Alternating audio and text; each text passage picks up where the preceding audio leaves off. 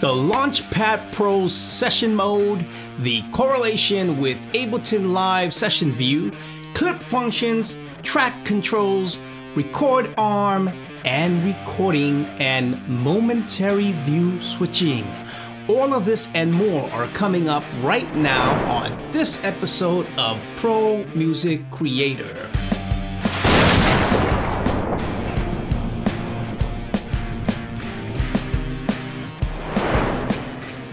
This video is the third in a series of videos covering all of the features of the Launchpad Pro Mark III. Before we get started, if you're new to the channel, welcome and thanks for joining us. I'm Ken Ramirez and this is Pro Music Creator, where we all become pros at producing and making music together.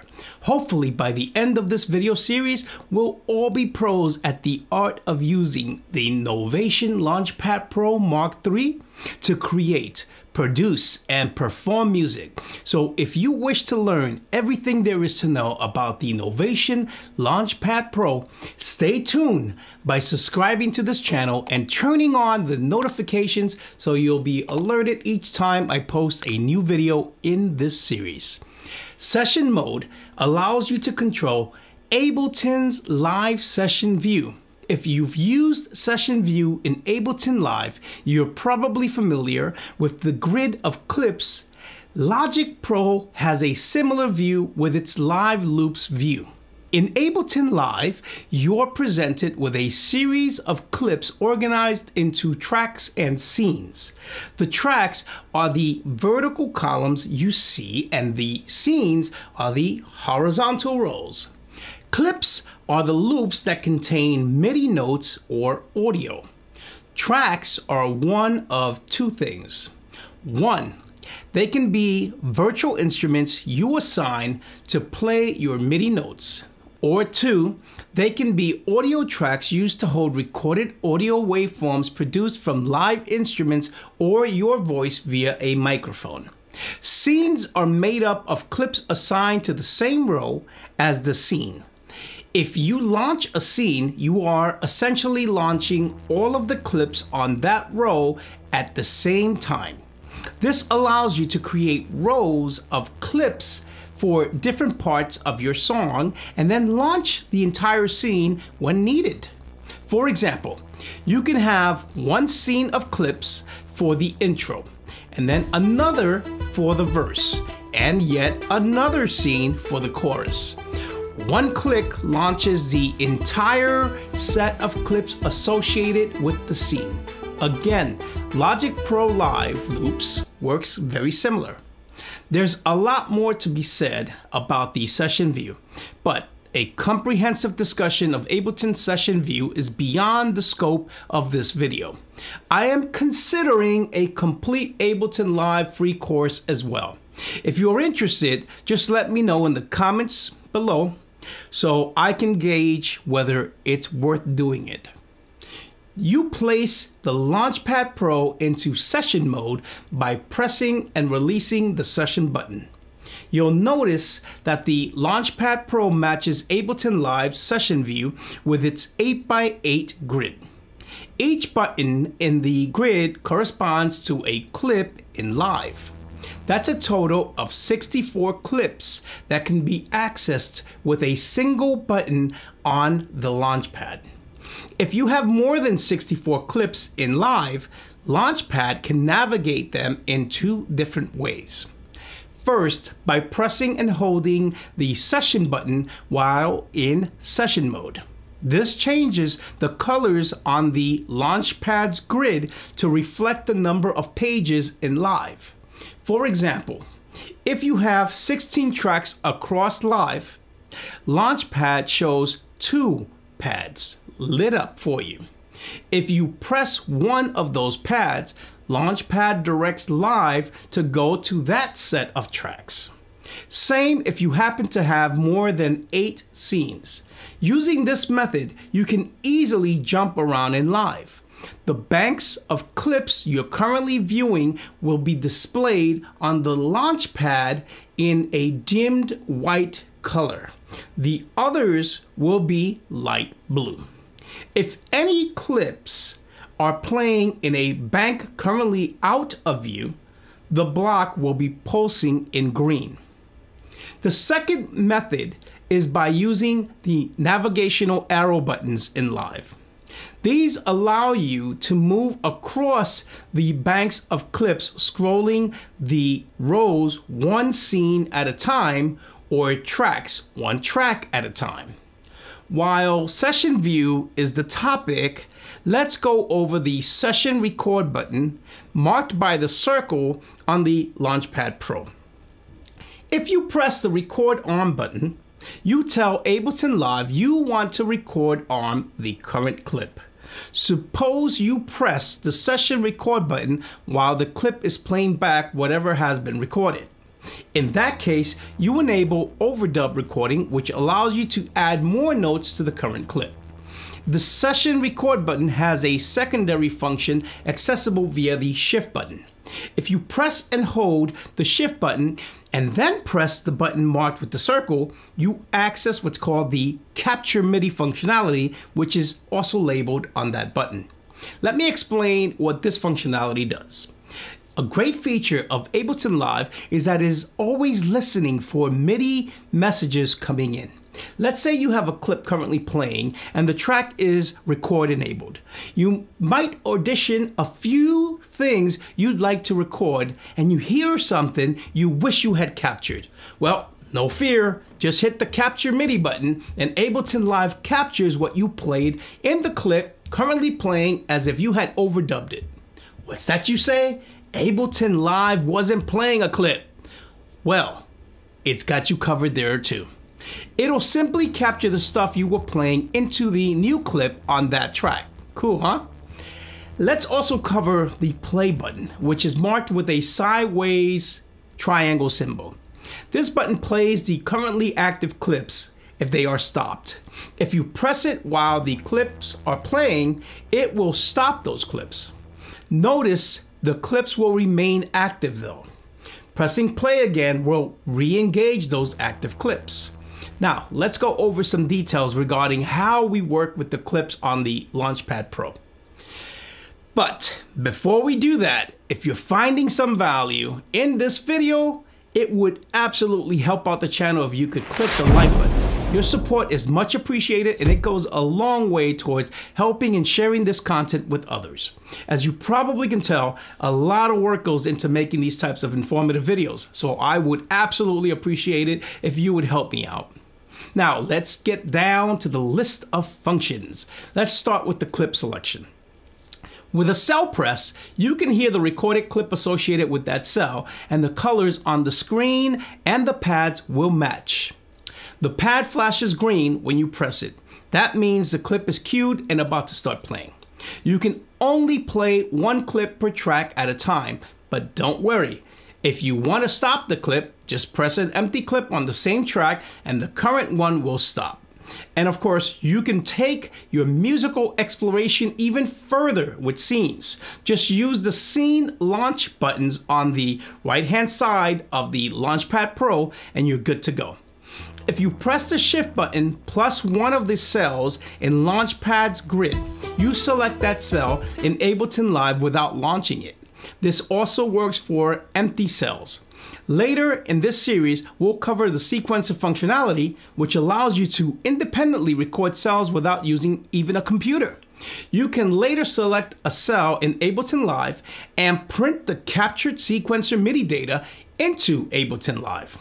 To delete a clip from the session view grid, press and keep the clear buttons held down, and then press the corresponding clip on the 8x8 grid.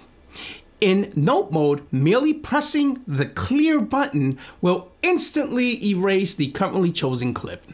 When you press and hold the duplicate button and click a clip in the 8x8 grid, the clip will be copied to the clip underneath it, replacing any existing clip that was already there.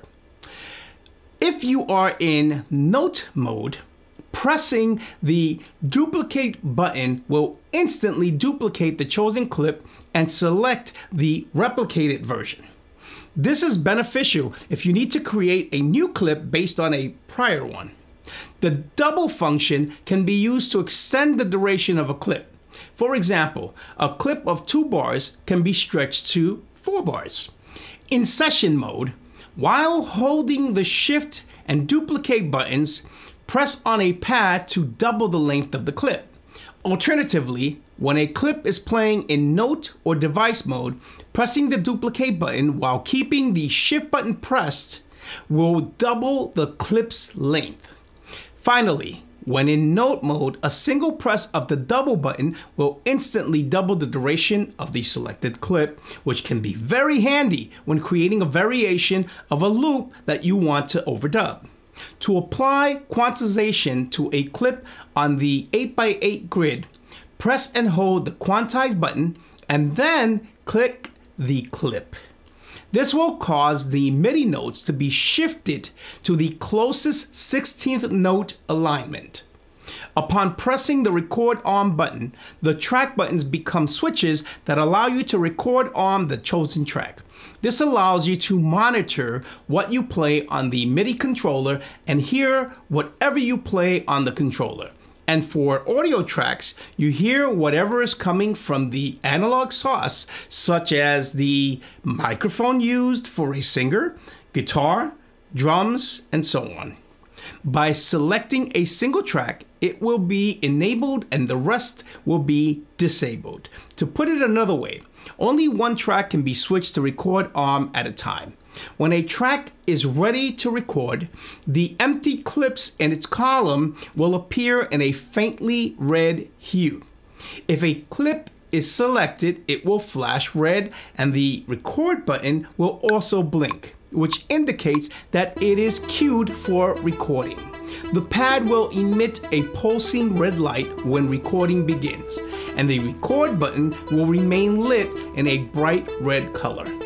If the record button is then hit again, the clip will flash red to signify that the recording will soon end.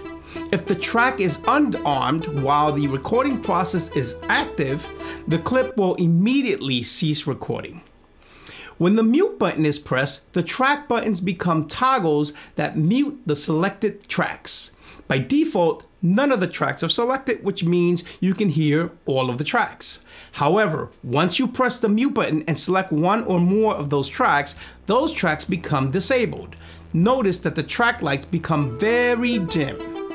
When the solo button is selected, the tracks are converted into switches which permit you to solo the chosen track. This means that the designated track will be audible and the other tracks will be silenced. It is not possible for more than one track to be soloed simultaneously. In other words, only one track can be changed to solo mode. Before we discuss the volume, pan, sends, and device button, let's discuss how you should hit that like button. Go ahead, I'll wait. Okay, now let's discuss how the values are arranged across the pads. The volume, pan, sends, and device controls each have 8 sliders. The sliders for volume, sends, and device are arranged vertically, while those for pan are laid out horizontally. Pushing a pad will adjust the slider position either up or down or left or right, depending on the fader type. You can also slide your finger across a set of pads to cause the value to increase or decrease at a smooth and steady rate. Tracks are laid out horizontally on the pads for volume and send sliders and vertically for pan faders. Control the volume levels of the tracks within the 8x8 area in session view by first selecting the volume button and then moving your finger vertically across the pads. Move your finger up to raise the volume and then down to lower the volume. If you have more than 8 tracks, press the left and right buttons to pan back and forth between the groups of tracks. Control the stereo panning of the tracks within the currently selected 8x8 area in the session view by first selecting the pan button and then moving your finger horizontally across the pads. Move your finger left to move the stereo image towards the left speaker, or right to move the stereo image towards the right speaker. If you have more than 8 tracks, press the left or right buttons to pan back and forth between the groups of tracks. Notice that the pads will change colors to match the color you set for the track inside of Ableton Live. Control the amount of sound that is sent to your return tracks for any of the tracks within the currently selected 8x8 area in session view by first selecting the Sends button and then moving your finger vertically across the pads. By default, the value of each track is 0, which means no sound is sent to the return track for any of the tracks. Move your finger up to raise the amount or down to lower the amount. If you have more than 8 tracks, press the left or right buttons to pan back and forth between the groups of tracks. Note that the scene buttons change to reflect the sends. By default, each track typically is created with 2 returns, aka sends. If you add more return tracks, you are essentially adding more sends.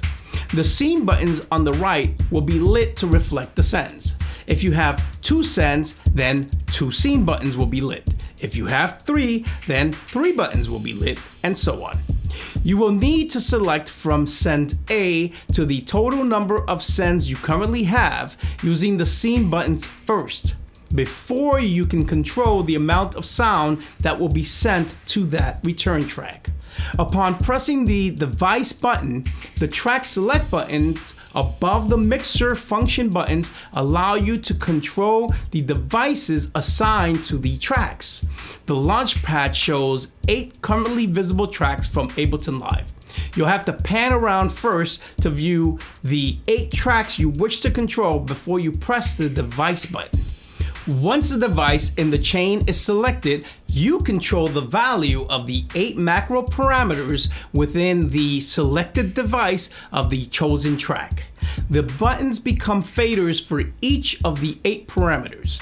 You can control more than 8 parameters by switching between parameter groups using the scene buttons, which you'll notice have now changed colors to reflect their functionality. The left and right arrows allow you to switch between devices for the selected track. When the stop clip button is pressed, the track buttons become stop clip buttons that can stop the corresponding clip within the track at the end of the phrase when they are pressed. Next, let's cover the production controls. To undo your last action, press and hold the Shift button and then press the Record Arm button. If you need to undo the action prior to that, repeat this action again, and so forth. To reverse the most recent undone action, press and hold the Shift button and immediately press the Mute button. To set the tempo to your desired rate, hold down the Shift button and press the Sends button multiple times. To switch between activating and deactivating Ableton Live's click functions, press and hold the Shift button while also pressing the Solo button. Before we end this session today, I want to discuss the momentary view switching. It is advantageous to be able to switch between views in session mode quickly, especially when performing live. For instance, if you are looking at track mutes and need to quickly adjust the volume fader, hold down the volume button and make the desired changes, and then lift the volume button to go back to viewing mutes. The content in this video only touches the surface of what the Launchpad Pro can do. I'll cover note mode next. So if you don't want to miss the remaining videos in this series, make sure you click that like button, share this content with all of your friends, subscribe to the channel, and turn on the notifications so you won't miss any future videos. Thanks, and see you next time.